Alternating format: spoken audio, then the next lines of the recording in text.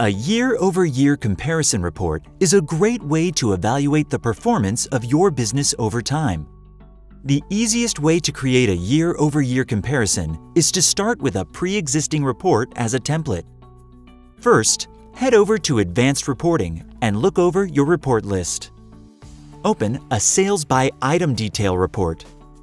Now you need to clean up and simplify the Sales by Item Detail report. Start by right-clicking the chart and selecting Properties from the pop-up menu to open the Chart Properties menu. Here, you can see all the expressions that are feeding data into your Sales by Item Detail report. In the Expressions list, click on an expression you want to remove from the list and press Delete.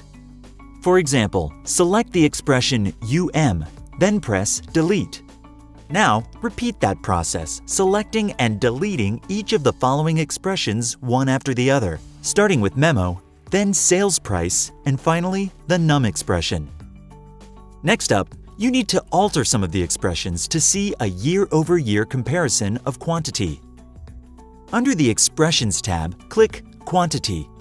Then, under the Definitions section to the right, click here to open the Edit Expressions window. Now, take a moment to look over the Edit Expressions window. This is where you'll be doing much of the work to prepare your year-over-year comparison. To get started, first add 2 backslashes in front of the current expression. This will remove the expression from the chart, but still keep it available for the future if you want to use it later. Next, press Enter at the end of the text. On the second line of the expression, you need to use a set analysis to establish this year's quantity so we can compare it to last year's. Type sum into the beginning of the second line. Since you're doing a quantity for your transactions, you'll need to enter the following phrase inside the parentheses after your sum statement. Once you've typed in the first half of the characters of the phrase correctly, QuickBooks will automatically suggest some options for you. Select your field and press Enter. Your selection will appear in the expression you're creating. Be sure to close out your expression with brackets. Another way to work with expressions is to use the menus under the Fields tab to choose the table and fields for your expression.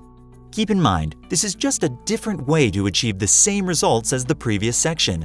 Another way to shine a penny, so to speak. Go to the Fields tab in the Edit Expressions window.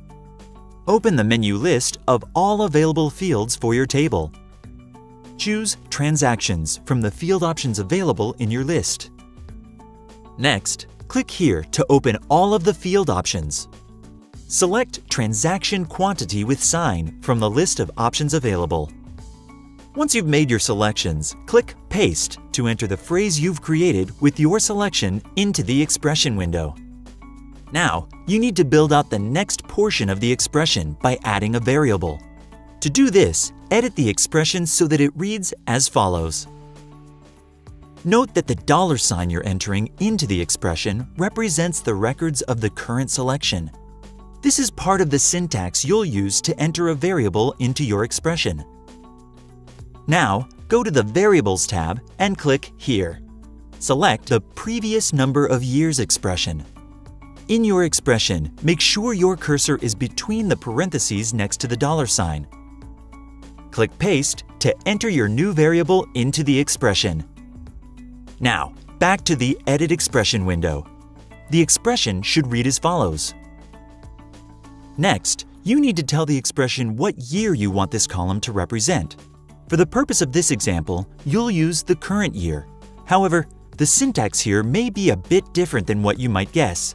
Instead of entering 2015 to represent the current year, you're actually going to enter a 0 to do so. Accordingly, last year would be entered as 1, and the year before that would be 2, and so on and so forth. Type 0 for the current year into your expression so that it ends up looking like this. Now you need to add another variable into the expression that specifies you're wanting quantity only for your sales transactions. Add a $ symbol in front of the previous variable. Again, be sure that you add a parentheses after the new $ symbol for the variable you're adding. Once you've added it, the expression should read as follows. Now go back to the Variables tab. From the drop-down options available, select the variable expressions for sales. Be sure the cursor is between the new set of parentheses above and click Paste to add the variable you selected into your expression. Finally, add a comma after the closed parentheses. Your expression should now read as follows. Always remember to double-check your expression for syntax before moving on. Click OK to save the expression. Once you've entered and edited all of your variables into the expression, you'll find yourself back in the Chart Properties window. Now you need to change some labels. Let's rename your expression labels to make it easier for you to read and understand the table and chart columns of your report. If you don't change your labels, you'll just see expressions above the column in your table. Click in the text box beneath the section on the right marked Label.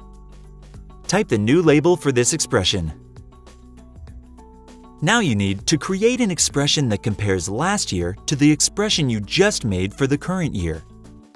To expedite the process of entering a new expression, you can simply copy the first one you made and paste it right into your expressions list, since you'll essentially be using the same syntax for both. To do this, right-click on Quantity Current Year in the expression list and click Copy. Next, right-click in the blank space and click Paste. Now you'll see a duplicate expression in your expressions list. Next, you need to edit the duplicate expression you copied in the last step so that it expresses quantity for last year rather than quantity for current year. First, you need to change the label. Click in the text box in the Label section to edit it. Notice that the label changes in the expressions list as well. Now, click here to return to the Edit Expression window. In the Edit Expression window, switch out the 0 for a 1. This tells the expression to use last year rather than the current year. Click OK to save. Now that your expression is labeled and edited correctly, click Apply. And now you have your year-over-year comparison for quantity. If you wanted to do more years for comparison, just repeat the process, changing the number for years you want to go back. You can also do this same process with amount. And that's it! Now it's your turn. Create a year-over-year comparison for quantity and amount to better know where your business is and where it could be headed.